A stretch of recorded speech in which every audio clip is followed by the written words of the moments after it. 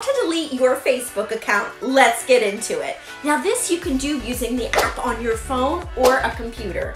Navigate to the menu. From the drop-down menu, click on Settings and Privacy.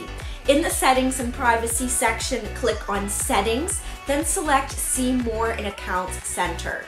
Click Personal Details and then select Account Ownership and Control. Select Deactivation and Deletion. Click on Delete Account. You'll be asked to enter your password to confirm the deletion. After confirming, your account will initially be deactivated. It will take a few days for Facebook to process the deletion request. During this time, if you log in or use your account, the deletion process will be canceled. Remember that once your account is deleted, you won't be able to retrieve any of the information or content associated with it. Voila!